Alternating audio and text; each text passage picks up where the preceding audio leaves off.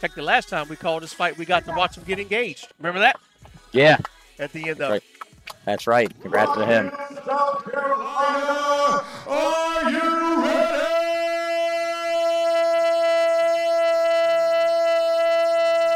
It's fight time!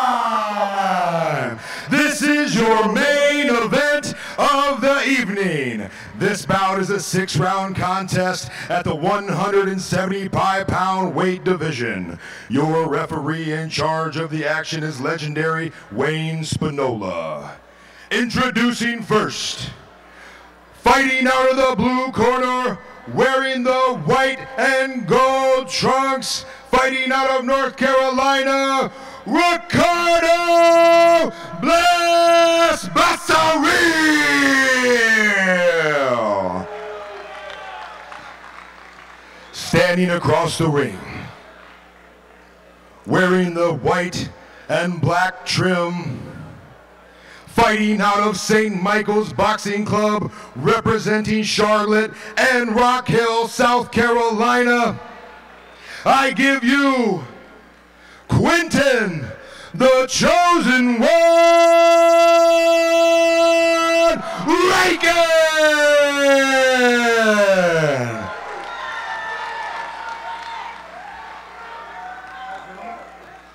All right, guys, went over the rules in the back. You know the rules. Obey my commands at all time. Protect yourselves at all time.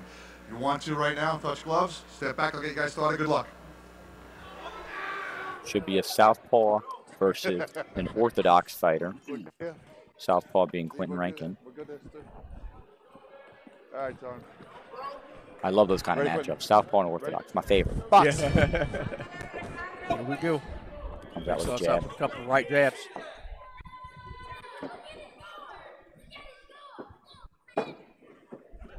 Rankin likes to feint, and he doesn't just feint the traditional way with his hands, but he'll use his feet, he'll use his body. He really sells you on the feint.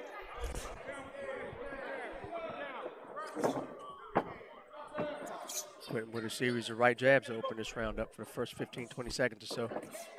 Again with the right jab. Becerril's yet to throw a punch yet. There's a straight left With hand 1, by 2. Rankin. But Becerril doesn't care. You can hit him clean right in the chin. You don't care. You can't break this man's confidence, and that's a dangerous thing. Yeah.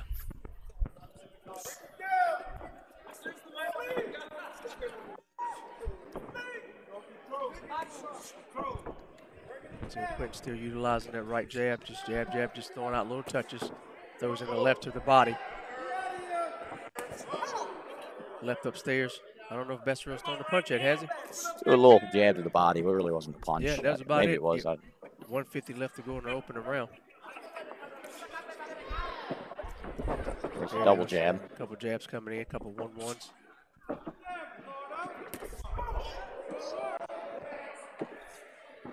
The way that Becerril moves, he has that herky-jerky style that's hard to hit him clean, and you don't even know if he's hurt. You know, is he bending his knees and getting down low because he's hurt? Is he just moved like right there? It looked like he could have been hurt, but then he pivots away. Just the way he moves. Quinton again with that left hook, utilizing the jab again. Becerril trying to work himself in, trying to cut off the ring. Goes right to the body, right upstairs that Rankin was able to duck under.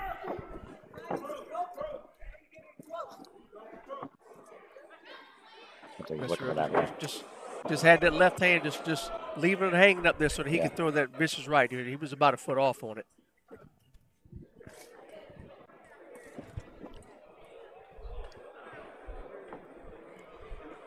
.45 to go in the opening round. To credit to Rankin's counter punching.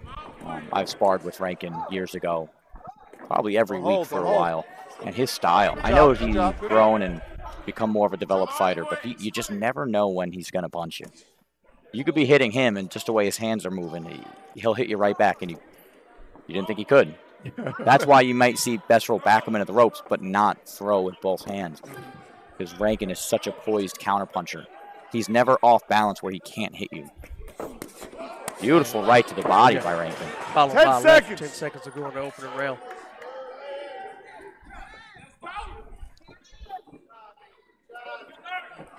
Time! calculated first round. Yes, Not letting Best, and again, it's a mental thing with Rankin. You think he can't punch, so you'll press him, and then out of nowhere you get hit. And I think Becerril knows that, which is why even when he does put pressure on Rankin, he's not putting pressure on him with his punches. He's walking to Rankin, but he's not using his punches to back him up. And when he is on the ropes, Becerril still isn't engaging Rankin when Rankin's on the ropes because, again, the counter-punching of Rankin has him thinking that he can't punch. We'll see if that changes in the second round.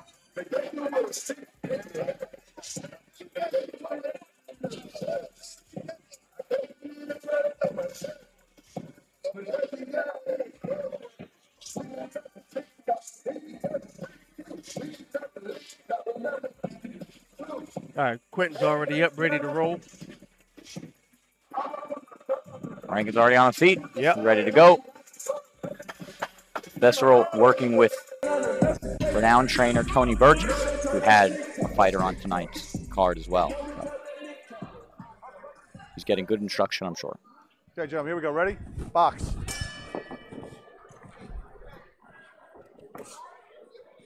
Quinton again leading with that left jab. I'm sorry, that right jab. Just throwing it out there, jab, jab. Might be trying to set up a body shot. Becerril goes to the ropes. He did that at the end of the last round. Becerril launches a straight right to the body. Quinton saw it coming, though. Becerril again with another jab to the body, feigns one.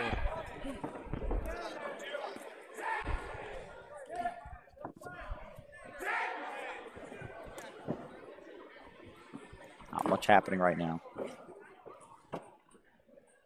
Yeah, just the battle of the light jabs, the light touches, just like they're trying to set something up. Rankin said something to me a few weeks ago that he's been working on. It doesn't mean he was going to do it in this fight, but he did say he's working on pressuring fighters without throwing too many punches. And you can see that here. It's just that physical pressure of him standing right in front of Becerril. And when Becerril goes to punch, Rankin takes that step back and comes right back in with the pressure. There, Becerril goes with the flurry of punches. I'm not sure much landed clean. I think that left to the body at the end may have. Watch your feet. Watch your feet. He's trying to set that right hand up, but he's not having any success trying to get it off. There's a left to the head and the body by Rankin. But that goes back to what Rankin's been working on, keeping the pressure on Becerril, but not pressure to the point where he's going to be hit.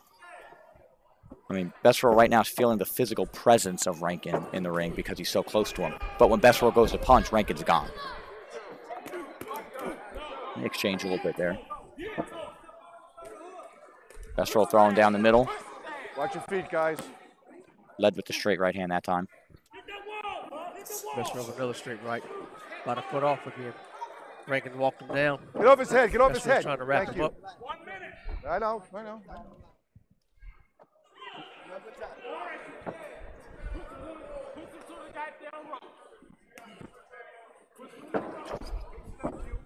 Yeah, Becerril, he's looking for that right hand. He's looking for it. He's trying. He's throwing that left, throwing the left, trying to get that right hand off heavy, but he hasn't been able to land it yet. Yeah, I think that, to what you're alluding to, is such a good point. Rankin has been able to set his punches up. Becerril still has yet to find a way to set up his. You can see Rankin jab and double jab and then throw the left hand. But Becerril will throw a hook, he'll throw something to the body. He's still trying to figure out where Rankin is going to go so he can set his punches up.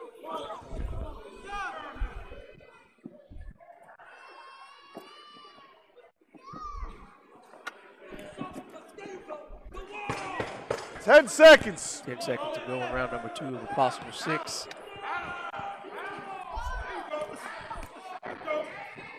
About 3 left hands from Rankin, the last one landed.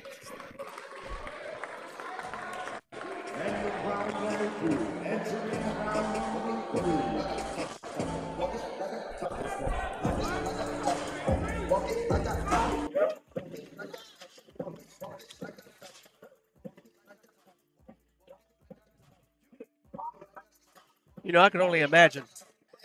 Once again, you've been in the boxing industry and I haven't. But the frustration of trying to figure out in Becerril's, situation tonight, trying to figure out, how do I get to this guy?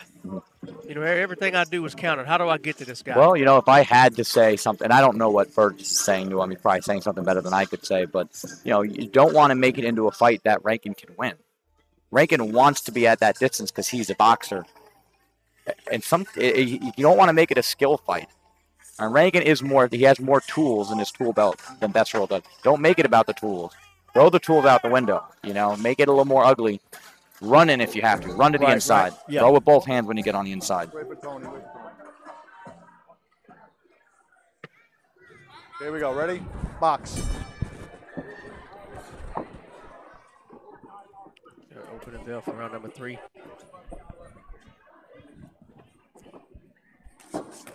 Oh, that was solid. And Rankin caught him with a solid straight left. Touch jabs with the right. Touch.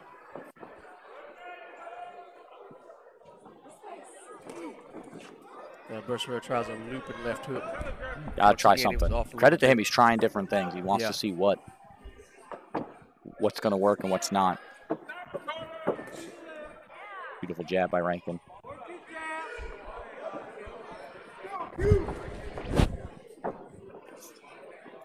Rankin really snapping that jab out with no effort. It just looks so effortless with him. He just pops it right out. Don't hold him. Don't hold him hit.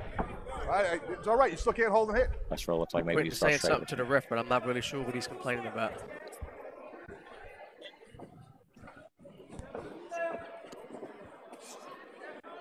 Once again, just setting him up. Touch with the right.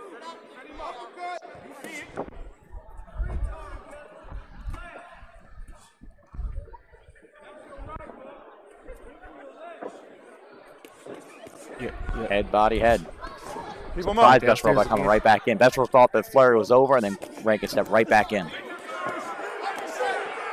Yeah, Becerril's catch. Hand to the head. Yep, that right to the temple. Yeah, he hit him with a flurry, and he caught him with an overhand right to the temple and sent him down to his knees. He's claiming, Becerril's claiming he got hit in the back of the head. Okay, you want to keep going? Well, okay, we have replay, so we'll be the judge of that one. Yes, maybe he did. I don't know. We'll see. I don't think he did, though.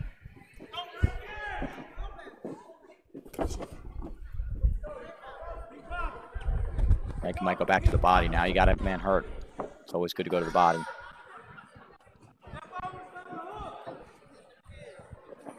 Yeah, there's those body shots. Just like you said, went right back to the body again. And that's just who Rankin is, too. He loves going to the body and the head. I think that says a lot about his camp. I've said it before, you know, that his coach, you know, Mike Engler, is a firm believer in going to the body. Yeah, see, that's what I was talking about earlier. Just make it ugly. Make it ugly, you know? Don't make it about the tools. You don't have that many tools as Rankin does. Make it something where you can win it. I mean, Becerril has plenty of tools. It's just Rankin may have just a little too many in certain departments. You know, he's a little more athletic. You know, he's a little slicker.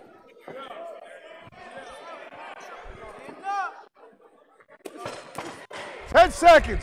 Rankin went to the body with the straight left, tried to open up that right hook over the top again. 10 seconds. Yeah, he was successful with it before. That's what sent Becerril to his knees about a minute and a half ago. Into the round with the body. Right here, Ricardo, this way. Let's see if we can see what happened there. Yeah, here we go. So he's throwing all those body shots, head shots. Becerril doesn't know what's coming. Right to the side of the head, straight left. He steps, changes the angle. Boom. I like the side of the head. Looks like he caught him right by the ear. Yeah. Yeah, replay is wonderful. Yeah, caught him right by the ear. Yep.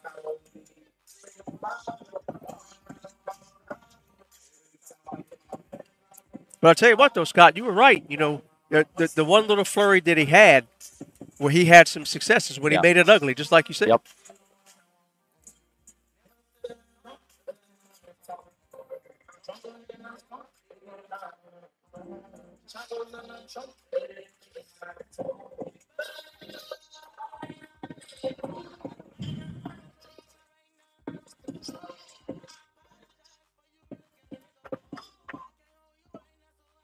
All right. Both men are off their stool.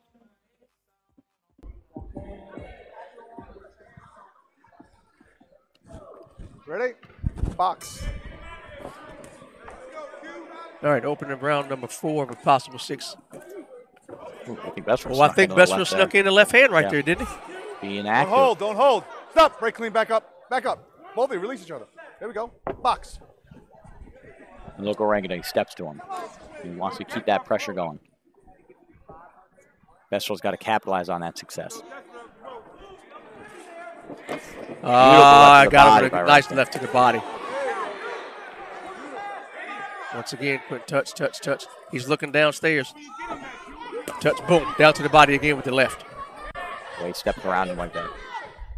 Very athletic.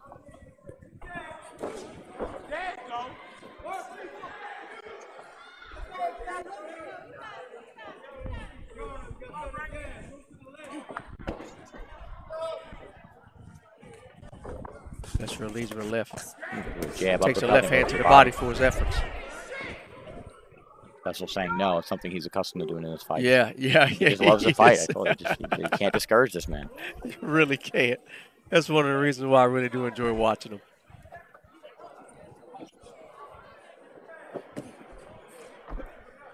Becerril with a left tries to set up that right hand. Realized it wasn't going to be it because it was pointless. Quinton was already backed out. He was already 2 feet away from him.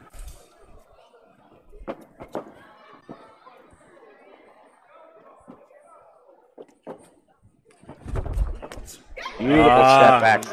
Rankin's been real looking nice for that. Yeah. And he just found it. That's step and the straight left. Caught him clean.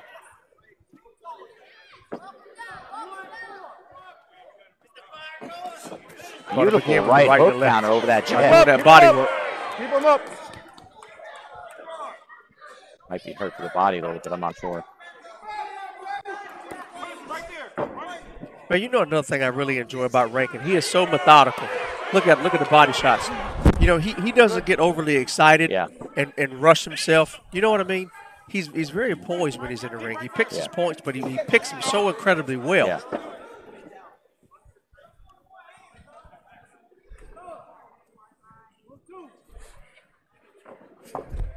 He's waiting for that right hand at Becerril. That's why Becerril didn't throw it. Because he can see that Rankin is waiting for that punch to counter him. And once you get into somebody's head like that, he's down with a body shot. Down with a body shot. 5, Yep, 6, he caught him with a body 7, 8.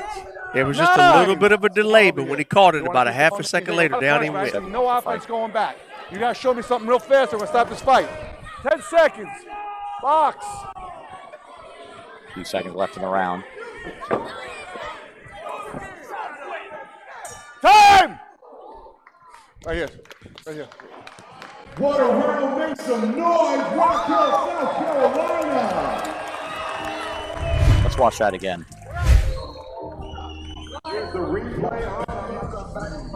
They're on the inside. Boom. Snuck that shot. Boom. Got him it twice. Was that second one. That second one. Caught him right in the liver. That volume punch. You don't know what's coming, head or body. It's hard to block. Very, very methodical. But he doubled him up. So He doubled him up, both to the same side. But that second one, the second one got a hold to him good.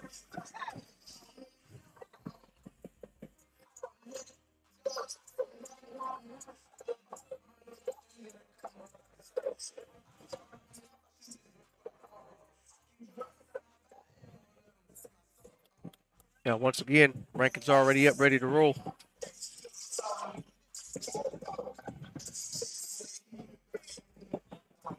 Rankin bouncing around a little bit. He's ready.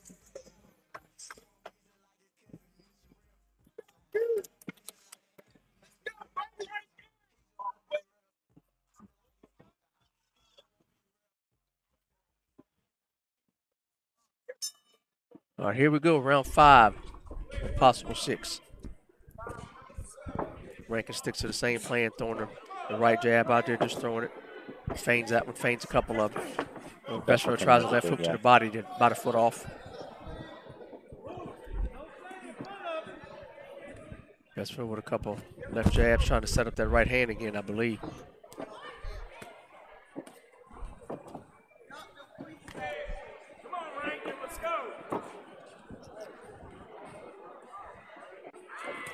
So Rankin. There's that combination again. Downstairs to the body. Twice, caught him again with that left to the body.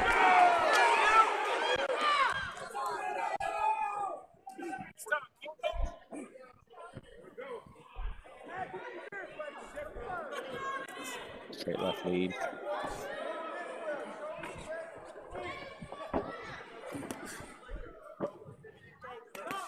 Rankin a little bit upstairs. We would have 1-2 upstairs. Just found the gloves though on that one. Another little quick left hand, sorry, right hand jab. Becerril throws the jab out there a little bit.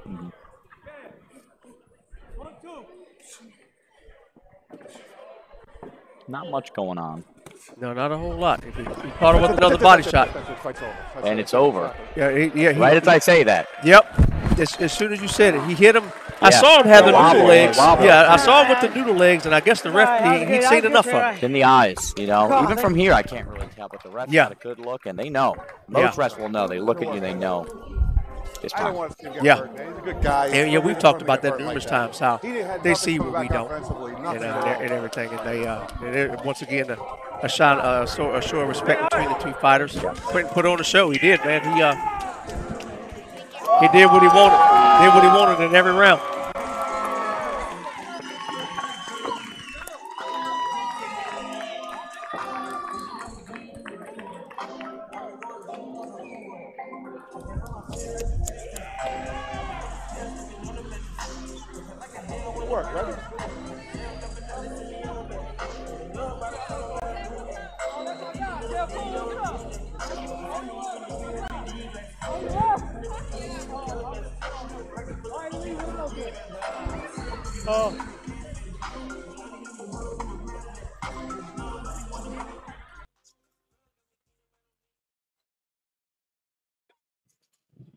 All right, here's the referee with the official call.